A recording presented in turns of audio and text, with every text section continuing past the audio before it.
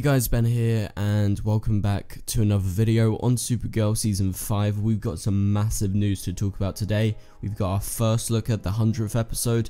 Also, we've got some titles that reveal some massive stuff, including some returning characters showing up in these episodes. And I apologize if you hear any background noise. There's some drilling going on which is really annoying, but we're going to have to deal with it because this is the only time I can record. But some amazing new spoilers to talk about, so if you do go on to enjoy the video, please be sure to leave a like and a comment and subscribe if you're new so you don't miss any DCTV videos later this year. Okay, so much to talk about, so much to get hyped about. I'm so freaking hyped.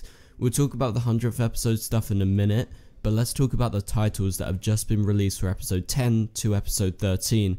By the way, episode 13 is the 100th episode, so you know, the big episode. Probably going to bring some people back. We'll talk about that in a sec. We definitely know some people are returning, and so we'll get to that.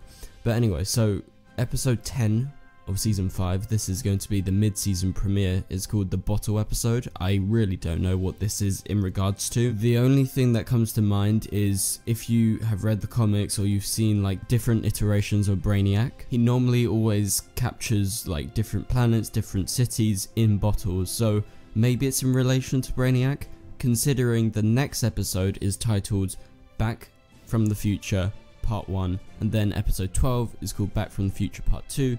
And what has Winn been trying to battle in the future? That being Brainiac, and so that relates to the episode 10 title. So Supergirl is finally doing a double episode just before their 100th episode, which is titled It's a Super Life, and I will completely explain that and everything that has been leaked in the past day or so, because there is a lot of ways that this will make sense. So Back from the Future, that is the title of the two-part episode. And what does this relate to? So the two-part episode is just before the 100th episode. We know Winn's going to be returning for 3 episodes, and where is Winn right now? He is in the future with the Legion of Superheroes, with Mon-El, with Imra and everyone. So this remains a big question. We know Winn's going to return in this episode, but is any of the Legionnaires, is Mon-El going to make a cameo in this episode? Because it would obviously make a lot of sense. Will he make a cameo in the 100th episode, considering we know some big characters are going to be returning to guest star in the 100th episode, because it's the 100th episode after all, which we'll get to in a second as to who specifically that is. However, because he's coming back from the future and the title is Back from the Future and it's a two-part episode, I mean, you can't count out the possibility of maybe a cameo. And yeah, it's a little bit unlikely that Chris is going to actually return this season as Mon-El. However, he just signed up to return on another CW show, Legacies, as Kai Parker.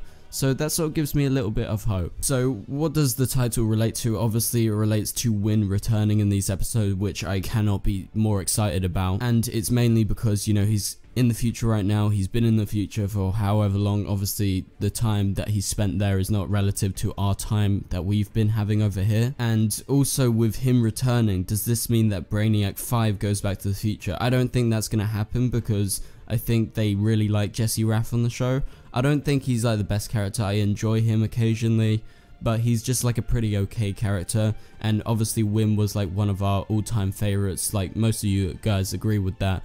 And so with him returning, obviously it seems like Winn's probably not going to return as a series regular this season, potentially next season if Jeremy enjoys coming back for these 3 episodes. However, the deal with Winn and Brainy was Brainy would stay in the present so that, you know, Winn could defeat and help the Legionnaires to defeat Brainiac. So it's very unlikely that Brainy's actually going to go back to the future, considering they like the actor. You know, he's a decent presence to the show, and we're pretty sure that Jeremy's not going to be a series regular this season, so they're going to keep Brainy for this season for sure. Like, I have no doubt about that.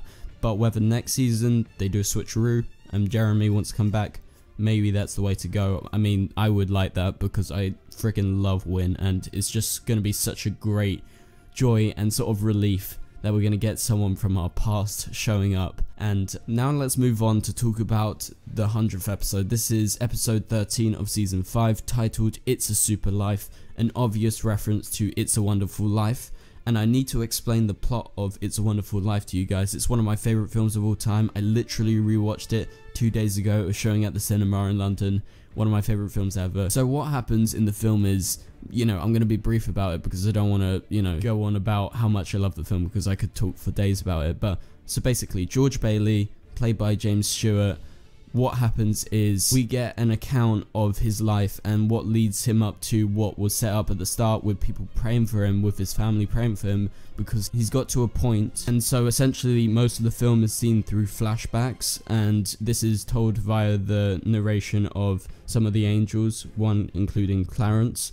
And also what happens, and I think this is the big linking point to what they're going to do in Supergirl's 100th episode, is basically when he's about to consider killing himself, Clarence stops him. Clarence is an angel second class, and what happens is he stops him and he shows him a world without George Bailey. He shows him a world where he never existed, and that shows a sort of what if reality, you know, if he was never there, the changes and the impact that he has had on society. So what I think Supergirl is doing for It's a Super Life, as they've titled it, they would show a sort of what if situation. If Supergirl didn't have the impact that she's had, and you know, she hasn't touched all these people, it would be a situation where we would see alternate versions of reality. I'm not sure how, but this is all just theorizing obviously, but with it being titled It's a Super Life in relation to It's a Wonderful Life, I think we're going to see different iterations of what National City and the world would look like without Supergirl. So this leads me to the first leaked photo that was posted by YVR Shoots, and this photo has had everyone freaking out online, and I freaked out at first, admittedly, but then I saw the title for the episode and I was like, I see what you're doing. So my theory is, right, this photo you get to see Kara revealing herself as Supergirl. You know, she's in her reporter wear and she's got her Supergirl costume beneath, to the whole world. There's all these reporters in front of her, there's all these cameras, the microphones, so she's been exposed to the world. Kara Danvers is Supergirl, but with it being titled It's a Super Life, it's the 100th episode, obviously it's going to be reflecting on Supergirl's past, on the past few seasons that it's had. You know, we're on season 5 now, there is a lot to go back and re-look upon, and I think that's what they're doing in this episode. And so this leads me to theorize that this scene is in one of those alternate realities in which Kara actually reveals herself. It's a sort of what if situation. What if Supergirl revealed herself to the world, like say Green Arrow or someone else? So I think that's a really plausible theory considering the title of the episode, and considering the fact this is the 100th episode. If you've seen The Flash and Arrow's 100th episode, it's all reflective, and you know, the whole idea of It's a Wonderful Life is about George Bailey reflecting on his past and, you know, the impact he's had on people, and that's going to be a similar thing to what I think Supergirl is going to do. Look at the impact that, you know, the path she's chosen, not revealing herself as Supergirl or anything like that, has impacted the world. But obviously I could be wrong about this. This could actually be Kara exposing herself to the public. This could be just normal time, you know, towards the end of the episode or like midway through the episode, being like, yeah, my name's Kara Danvers, I'm Supergirl. Okay, so big spoilers, here we go. Talking about the 100th episode, we've got a major returning character who's going to be guest starring in this episode. Odette Annabelle, who played Samantha Arias, and Rain is returning in the 100th episode. She was on set just yesterday, they were filming. I know they filmed some scenes with Katie as well, so Katie McGrath, Lena. And this is so fucking exciting because she played the best villain in all of Supergirl. Rain is by far the best. Season 3, I love season 3, and we know that Samantha was fine, she moved away with Ruby, and we haven't seen them since, so she's going to be returning. I'm not sure if it's going to be Samantha Arias, or it's going to be a situation where Samantha returns inside, you know, this alternate reality that potentially could be brewing up in this episode, which I've been theorizing about. I think that's probably very likely. However, it could be for real like Samantha Arias. Anyway, so basically the scene that was filmed, this comes from Lena Luthor on Twitter. So Odette Annabelle and Katie McGrath filmed a scene where Sam consoles Lena as they walk and talk, and at the end Lena finally gets a hug, and this was a nighttime shoot. So wow, super excited for this.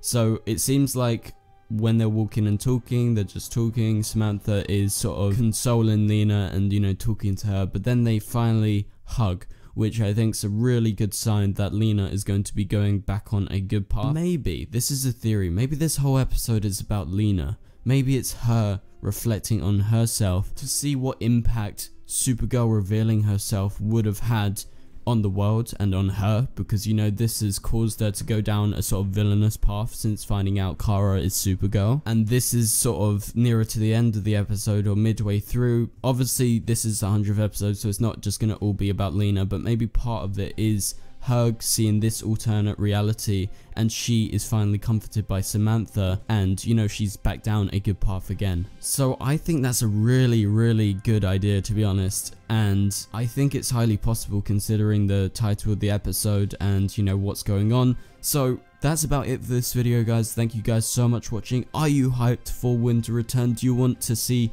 Imra and Monel in cameos? I don't know how likely that is. And also, are you hyped to see Odette Annabelle return as Samantha Arias? Let me know in the comments down below, and I'll catch you guys later.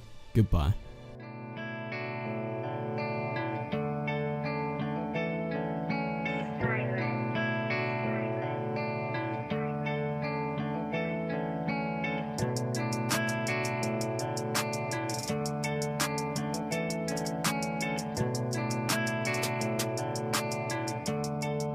I see red.